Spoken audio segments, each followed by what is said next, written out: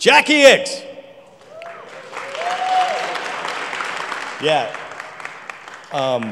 So, to answer to your question, well, you risk to be fairly disappointed because you are expecting to hear stories about motor racing and explanation about this and that. For some of you, you were not born, but I'm going to speak about gardening. Yes, I do, because in the early days, I never thought I was going to be a race driver, as you said. And honestly, my goal was, when I was 16, was to become a gardener or a gamekeeper. So you can imagine how far away we are from motor racing. And so, I mean, that was a shocker to me. But not really, because you've always had other things that occupied your time when you weren't racing. But let's talk about the thing that got you into racing. So you started out with 2 wheels. Well, I don't know if you have children, so it's probably what I'm going to say is not very encouraging, but to start motor racing, you have to be very bad at school. And you have to desperate your parents, so at the end you are able to ask them any kind of gift, even if you are the last one. They are so desperate, and they're really looking for you to find something interesting. So I didn't find anything better than asking them a motorcycle at the age of 16. And they can't resist to the temptation. But you have to promise that you're going to work better. That's what I never did. Well, so I did motorcycle, and really I thought I was going to be, it was a hobby, but definitely not a career. In reality, when the story is done, like it is for me, it's much easier to judge a number of situations.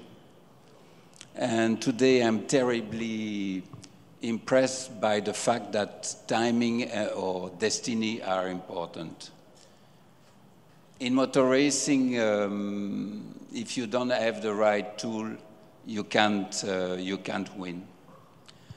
But on my path, really had on that path a number of people I didn't even know who they were. They have some comments or the possibility to give me some directions. And that's how I became a racing driver, what I never dreamed about before. And I think this is valid for all of us in a way. To reach our goal, we need the help of people that you don't even know very well. who were those people for you? Well, it can be a sentence in a book. It can be a teacher at school, a physics or a chemist teacher. It can be a comment on the radio. It can be somebody like you, for example, that you meet and give you an advice or an information. But the talent is not sufficient, really. Maybe you're good at something, but you just have to realize you cannot do it alone. And my successes are the result of a number of people you never met, you never see. They prepare a car, in my case, or they are motivated, they have a lot of passion. They do what they want at 100%, and their only satisfaction, in a way, intellectually, is when you win, is to have done the job. And if you realize you can win without them, I think you do a big step ahead, in a way. So humility as a driver, because you're... I don't know if humility, it's being realistic, because the problem of, in sport, you have a lot of people who have a huge ego, and that was my case too, and it's not the speed who is really attracting, but it's winning, or to be one of the best. But as the driver, you're saying you're at the tip of the spear, but the spear is much larger, and there are a lot of other people involved in that kind of success. So you're the last mile. Is that accurate to say? Well, what I'm trying to say, it's very unfortunate in a way that when you win, you get all the glory, and you don't share it the way you should, because you have a huge ego and you believe you're the best. But you're only the best because you have the right car. And it's easy to win. It's easy to win when you have the right car. It's a way of talking, but frankly, when you have to drive a car, it's not really perfect. It's extremely demanding, and also you have to keep in mind that being in a good team is kind of insurance in a way, technical insurance, not having a major problem. And you have to keep in mind that in my era, let's say, racing was quite dangerous. So one of the members of that team would be a guardian angel. Yes, I had a guardian angel who suffered a lot, really. In the early days, he had white feathers. At the end, we really, they were really damaged. You really tested. So when he told me that you better think about taking some vacation, I say it was wise to say, yes, I follow your advice. So let's go back to you had why did you switch from motorcycles to touring cars? Well, I didn't choose it. Somebody chose it for me. Really. Motorcycle was fascinating. I don't know if you follow a little bit motorcycle Grand Prix. It's a little bit far away from car racing, but I don't know if you admire these Marquez or Valentino Rossi. They do incredible job, and at a certain moment I thought it's maybe something I can do. But life decided totally differently, and I had on my way people who offered me to drive cars. I took the chance, and it never started really as well as you said in a way, because my first race I crashed the car of somebody else already. So, you know, there were already some doubts about my successes in the future, and I thought one race would be the end of the whole story.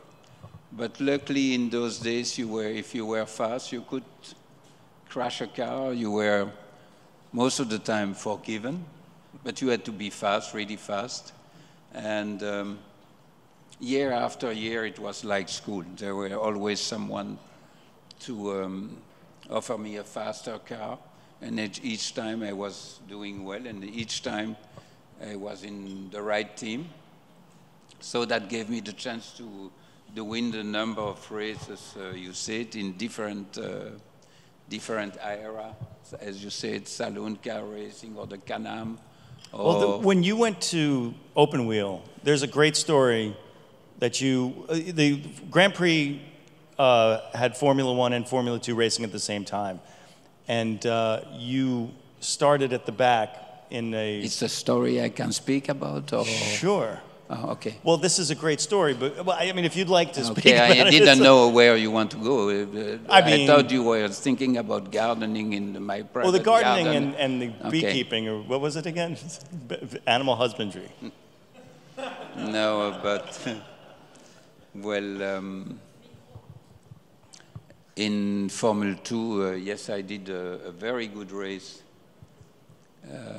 In '67 at the Nürburgring, which is one of the most difficult race course, definitely.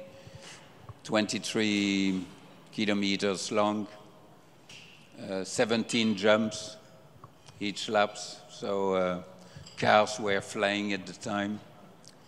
And I did the third fastest of the Grand Prix cars at the time. With much less horsepower, by the way. Yes, much less horsepower, but there is always a but. Nobody knew at the time that I did 2 times a very specific race at the Nürburgring. It's the 86-horse saloon car race. So that means you spend roughly 4 days on the Nürburgring, and when you have done it for 4 days 2 times, I can guarantee you, you know where you go at the end. So you had a unfair advantage, some racers might say? Well, the advantage is a Formula 2. It's much easier to drive than a Formula 1. And when you know where you have to go, you can do really good times. But that was really the real start of my racing life. Also, you know, you were great in the Nürburgring. You were probably, of the era, one of the top drivers at the Nürburgring. But you were also great at the rain, great in the rain. What made you such a good rain driver? Maybe a lack of intelligence. Probably. Because somebody reasonable don't go flat on the rain, huh? It's as good an answer as any. But I don't believe it's surprising, I know, but that's the reality, huh? Did it have anything to do, I mean, this is a leading question because we talked about this before. Did it have anything to do with starting on 2 wheels and having a greater sensitivity to traction? I think we talked with Mike about it, and he says he's good on, he's very good on the rain as well. It's yeah, oh, there you are. That's it. That's it. And we know, we all know that with 2 wheels it's harder than 4 to do mistakes, because on motorcycle you fall immediately. You need a lot of sensitivity on the throttle and on the brakes, and I'm convinced that in the rain, driving motorcycle in enduro and trial and speed helped me a lot. But also it helped me later on in the Paris-Dakar race, because you have to read. The desert is fairly wide, it's rough, you have no information. You have to read what goes on, and it helped me there as well. Yeah. What was that transition for you like as a young, I mean, because you were, you know, early 20s, you had started, you know, 4 or 5 years before that, and you found yourself in the big show by the late 60s. What was your, I mean, as a young driver back then, looking at the guys that were... Well, honestly, when you are 23 and you are asked by Enzo Ferrari to join his team, it's quite special. Yeah. But also it's a matter, really, that's once again where the destiny plays a big role. I don't know if, probably you all know Jacky Stewart, for example. In 67, before me, Ferrari asked him to drive for him. And 2 things happened were quite good for me. The first one is he was the very first driver to come with his lawyer. And it's normal because he's Scottish and he's well organized on that matter. So Ferrari couldn't believe that he had to talk to the lawyer before speaking to Jacky. And that's why I say Scottish. It's because at a certain point, the Commendatore Ferrari said to his secretary, "What does he want, this Scottish? No, what does he want, this English?" And the steward say, Scottish, please, because there is a hell of a difference between a Scottish and an English. And does he want my factory? That was the end of the story, because I was much cheaper than him. So I was engaged. So that, you see? Yeah. That's the way it started. And Jacky went to Tyrrell, and you battled him that year, and it was 68, I think, right? In 68, yes, I had the privilege to win a Grand Prix, and I think, I don't remember, maybe finished 4 in the championship. And then you're lucky. You don't crash too often. You are fast. You move to the front of the grid. And then you start to win races counting for the championship, as well as long-distance racing, because what makes the difference between my era and the modern era, you have to know that there were no exclusivities in motor racing. Frankly, we were real amateurs. We were ready to drive all sorts of cars. And there were no conflict of interest between Ferrari and Ford. For example, I could do Le Mans in endurance racing and doing the Formula One with Ferrari at the time. And the second reason why all the drivers of the era could do saloon car racing, driving a Mustang or a Falcon or a Formula 2 or a GT40 or a 312 PB, and it's because there are no sponsors. So you're able to build up your successes without limitation. Modern drivers today, they are extremely talented, very talented. I consider it much more difficult than it was in my time, but they can only score 1 championship at the time. So it's really a hell of a big limitation. Yeah. Speaking a little bit about Ford and was this your first time at 24 Hours of Le Mans when you did a kind of a rebellious thing?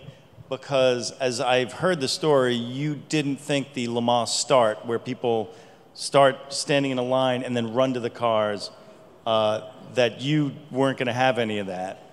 And you walked casually to your Ford GT instead, and ended up starting at the back of the pack and winning. So not to give it away, but I have to tell you, not really casually. It wasn't casual? Because I was so slow walking the track that the car were leaving on the other side. So I had to hurry up at the end. But yes, sometimes you do strange things. But that showed incredible presence. No, but it's not strange. Yes, I killed the Le Mans start forever. That's for, and I had a lot of enemies after, and a lot of people disliked me really because I really hurt the Le Mans organization and so on. But the difficulty, the facility for me that year, I was in the middle of the grid, if I can call it the grid. So I knew that with the car I had, I could not win. So it makes a lot of things much easier because you don't have the feeling to lose so much time when you're not going to win. Pressure's off. Yes, probably I would have been on front. I would have run like the others. But the difficulty is to put a seat belt at 320 kilometers per hour down the straight. A 6-point seat belt, it's really an exercise to put it on. You know, so really it was waiting a little bit and then go. And the reason why nobody put the seat belt on was also at the time because it was the early days of the seat belts. And there were still some people convinced that it was better to be ejected from a race car. And I can tell you it was definitely not the suggestion. Right. That's true. And so anyhow, the way it's said by you, it's a lovely story. But now imagine I'm here sitting with all of you, and you say, why did you finish second rather than walking at the start? You could have. It would be a different story. It would have been a totally different story. So that's one of the legendary race of Le Mans, with the shortest distance between two cars. Right. What was the distance at the end between you and number under two? 20 meters. The other lesson from that is that you have to trust. If you have to choose, although you have the experience, it's always better to take someone very young and a little bit crazy at the wheel, because my opponent was a fantastic driver, a German driver called Hans Hermann, Formula One driver as well, age 38, but of course much more reasonable than me. So for him it was really a disadvantage, because he would have braked at 100 meters, I would have braked at 95. So you have to believe in young people, and I think the world belongs, especially in sport, to young kids, and you can see it in Formula One today, or in car racing today. There are a lot of kids who are 17, 18, 19, and they do perform as real great champions. So I think the world is well made in a way. Yeah. Let's go up into the Porsche years a bit, because that's when I sort of started watching you and realized that I love those cars. That was such a great era for Me too, I love cars. these cars. Huh? Yeah, I fall in love many times with these cars. Well, so you started with the 936, the first turbo prototype, right? Great success with that car. What was that?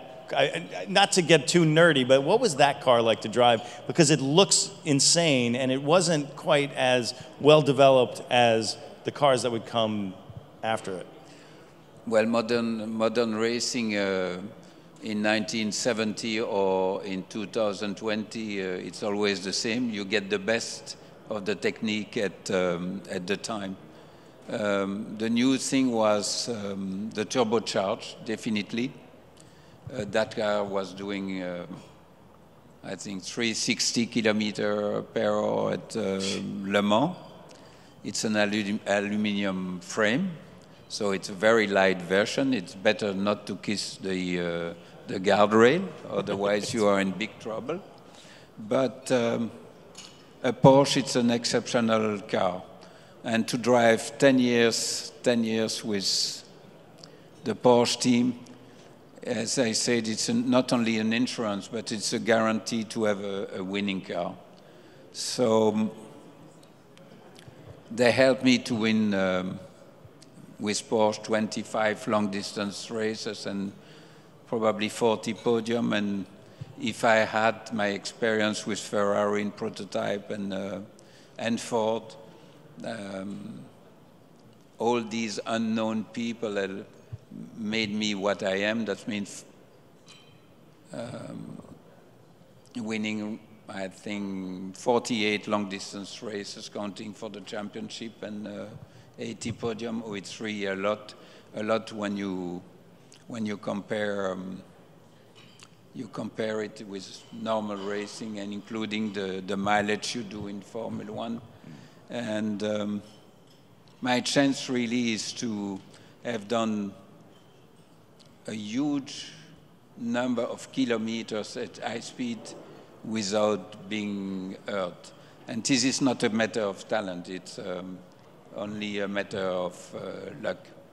But those years, 5 years with Ferrari, 3 years with Ford, 10 years with the Porsche, or the Can-Am with... Yeah. You know, you have always memories on people you have met who are probably unknown to you, but if you take the name Ken Tyrrell, I don't know if it means something for you, but a great coach, a very encouraging person. When you drive for him, you feel loved and appreciated. It was a team effort with his wife. Also, we were welcome at home when I was 18, 19. And he's really the key of my success in Formula One. And I can relate that, for example, with Carl Haas in Can-Am Series. Him and Bernie, at the time there was Paul Newman also involved in it, and when we won, I had exactly the same feeling. And for people like Peter War or David York with the Porsche, the Ford GT40, I count on the human aspect, really. It's fantastic to be surrounded by people we love or love you, and I'm sure you know that feeling well.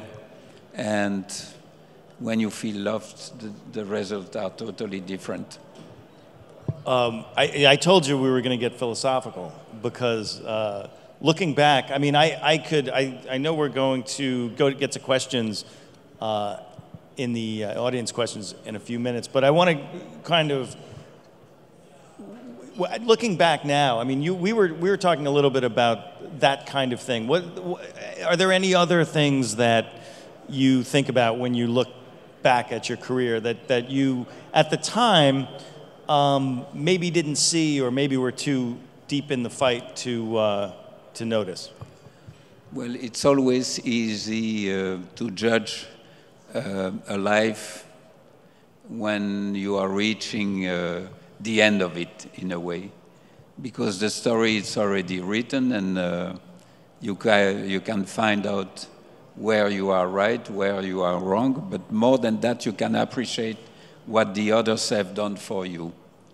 And in my case, really, I'm the result in performances of those people, unknown people, who did everything they liked in a way, but always in the shade. And of course, also at the end, you are able to say, there I was right, or there I was wrong, and you accept much more easily of being guilty of certain mistake. Also, the lesson is, in those days, a driver or two die every season. So you were not leaving home the Friday without being sure to be back the next Monday. But it never stopped me trying one of the best. But it was risky, and I say that because the way you present all this, it looks marvelous, in a way. The story looks nice. But also, you learn a lot from the sadness of your mistake, or you learn a lot of the people you have loved or disappear in a dreadful accident. So, and also at the same time, you are marked forever from those things, and you have them in the memory. And I think it helped you to become a little bit better. Well said. Do you want to go to the audience and ask if you guys have any questions? Where's Dorian is going to bring around a microphone. There you go. Do you think there was a difference between Ferrari and Porsche when it came to driver safety? There was this recent movie about how Ferrari killed so many drivers, and was Porsche any better? No, I wouldn't say that at all. The privilege is to drive for a works team, And when you drive for a works team, every single part of the car, it's replaced in due time. But that gives me the opportunity to speak about Enzo Ferrari. You hear all sorts of comments on that extraordinary story of and the legend of Ferrari. It's one of the big names still today with Coca-Cola, Ferrari, and maybe McDonald's. Everybody knows what a Ferrari is. You can hear a lot of comments on Ferrari, Enzo Ferrari, and some critics time to time. But as far as I'm concerned, I always felt really very well treated. I was not always perfect, definitely, but he was extremely patient. I always felt that he treated me like a son in a way, really, with a lot of tenderness, and that was very important to me at the time. The difficulty for him was to be close to his driver simply because he lived the pre-war racing, or was even more dangerous than the one of the 50s. And he never wanted to be too close to people who were driving for him because he knew that the worst may happen in those days. So he didn't want to suffer to be of the proximity or to be too close from his driver. And by Porsche, it's the same group, it's a different way. The romantic way of Ferrari isn't there. It's strict, it's efficient, and they do very well, really. They both are legend. And amazingly, they started their factory a year apart. They both had almost 70 years anniversary by 1 year apart. Thank you. Jacky, can you talk about cars that maybe you looked forward to driving with great anticipation and the car's performance maybe disappointed you or didn't live up to what you thought it might be, versus a car that you thought, well, I don't really expect a lot out of this, but it turned out to be magnificent? Well, you never hear drivers complaining about their winning cars. And definitely their bad memories is when you are driving, you made the wrong choice. You have to drive a car that's fairly old and fairly fragile, and then you lose your confidence. And I could have an happy time with Team Lotus, for example, but sadly, I had a lot of mechanical failure, not engine failure, chassis failure, and that gave me a hard time. And in a way, that the moment you start to ask yourself questions about your luck and so on, so I was starting to go downhill at that time. And but you always hope to recover and having the right timing with somebody else. But if you are realistic and wise, rather than being last on the grid, it's much easier to leave before you are thrown out. And that's the reason why I've joined all the type of categories where I was motivated and I had the joy of winning again. And then after Porsche, I did the famous off-road racing, Paris-Dakar, 12th time. I had the chance to win it too, with great cars. And I don't know if you know the desert or if you know Africa, but the desert is something fascinating. You race in it, but beside that you meet the people who live differently in that desert or in this country where there is not much happiness on certain times, and it puts you exactly at the rival. You know your right value in a way. You feel definitely very small, and you have to come back on Earth, and you realize how fragile humans are. You realize how short life is, and how wonderful it is. And how did you prepare? it's nice to get old, but there is a French author who said it's nice to get old, but it's very unfortunate that it finished so badly. How did you prepare for the car? I mean, because had you spent much time in the desert? I mean, were you, had you driven, you know, in the area? When you got out there for the first time, were you ready? Did something happen? No, I was not ready. It was a hell of a surprise. I felt on another planet, really. I had to relearn everything. And yet you still had to race it, right? So how long in the race did it take before you were at least sort of comfortable, or were you never Well, you have to know that the Paris-Dakar, it's were races of between 12,000 and 40,000 kilometers on 3 weeks, with stages of completely off-road of 600 to 700 kilometers. So you feel the emptiness of the era, and you realize that you're really somewhere else. But it took me, you never learn completely, but it took me 2 or 3 years to understand how it works. Because when you're stuck in the sand and you spend 45 minutes digging your car out of, you try not to do it 2 times the same day. Jacky, I think from memory you drove like a GT40, a 512, and a 956 or something in Le Mans. I mean, those are ones that stick out in my mind, I think. Can you give us some color around what it was like to, maybe what stands out in your mind from each of those cars? I know they're different eras, but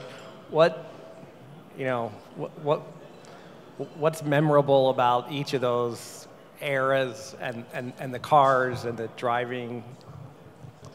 All the cars look alike, and to set them in terms of towing, camber, springs, or roll bar, it's very, very simple. It was so simple compared to today's motor racing, but the goal. Often you have asked me if the speed attracting. Yeah. The speed is not the key of the desire of. It's not the speed who is attractive. What is attractive is to be one of the best, and it's probably most of the time to beat all the others and being the best. The difference probably are in the ego of the drivers. Some want to win more than some to win more than others, but it's interesting to defend the colors of Ferrari, for example, and then you feel the duty to do well and the goal, and then sometimes in life you go in the opposite camp and you drive for Porsche, and then you cause to your ex-partner some difficulties. And on that, I must admit that before I joined Porsche, I disturbed them a lot with the Ferrari or the GT40 or the Ford Mirage. Yes. You gave them trouble. Yes, I did. But I did give trouble to a number of people. So, Jacky, perhaps a question looking forward. So if you look back at perhaps your history, perhaps what I grew up with, racing was very much man and machine, and perhaps more man than machine. The future now seems to be more about the machine and less about the driver, man or woman, be that as it may. Do you see a bright future, or do you see that perhaps the golden days are sort of behind us here for racing? Yes, depending in which category you are.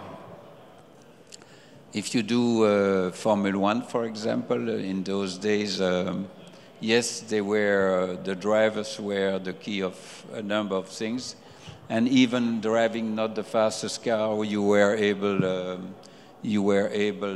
to win. In long distance, in that era, drivers were not the most important. The real goal was to be able to finish with the car, because they were unable at the time to say the gearbox which last or the engine which last, because it's not the same formula as it is today. If you go to Le Mans today, it's a Grand Prix race. You know, if you drive a Porsche or an Audi or a Toyota, you have all the chances to finish the race, and if you're lucky and you have to stop a little bit less than the others, you can win it. And these last three Le Mans races were really fascinating, because the differences between the cars were very small, and also at the end it was always plenty of surprises. Because, for example, the Toyota was supposed to win, they stopped in the last lap and the Porsche won. So the differences are very, very, very small and very demanding for the drivers. But there will be always. The question, your question also, your question, it's a way to see motor racing in the future. They use simulator today to train, to practice, and all that. And also, the mobility is changing in the future. The question is maybe, is there going to be racing in 20 years' time from now? Are we going to have electric vehicles to race with, as they are doing it already now with the Formula E? That's, in my opinion, totally unpredictable, but it's crystal clear that life on the planet will be different in a reasonably short time, and we have no other choice than changing our habits. You've had opportunities to compete with Andretti's, Fittipaldi's, Stewart's. Who have you enjoyed competing with? I didn't. And then post-race, who have you enjoyed competing or hanging out with? So you didn't hear the question, but you've raced with some of the greats of all time: Fittipaldi, Jackie Stewart. I didn't hear whoever else you said, but of that ilk, who, if I'm getting this question right, who did anyone stand out as the most formidable competitor, or someone that you remember, just in competition with that was? I mean, we could talk about Jackie because that's specific. Well, honestly, it's a difficult answer, because when you reach Formula One, you have the best driver in the world. The challenge is to beat them. But at the time, we all lived together. We were sharing the same hotels. We were knowing each other very well. We knew racing was dangerous.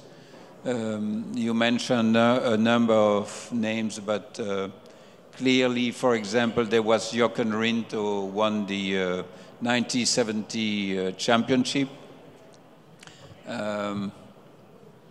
And he died at the Italian Grand Prix.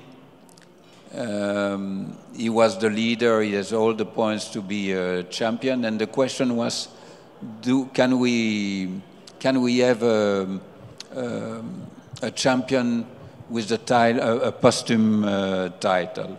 And for me, I could have maybe won that year, but anyhow, I have 1 or 2 points less. I was happy that he was the champion, because if I would have been, they would, even with more points, they would have always said, well, it's because he disappeared. And he deserved what he really deserved that championship.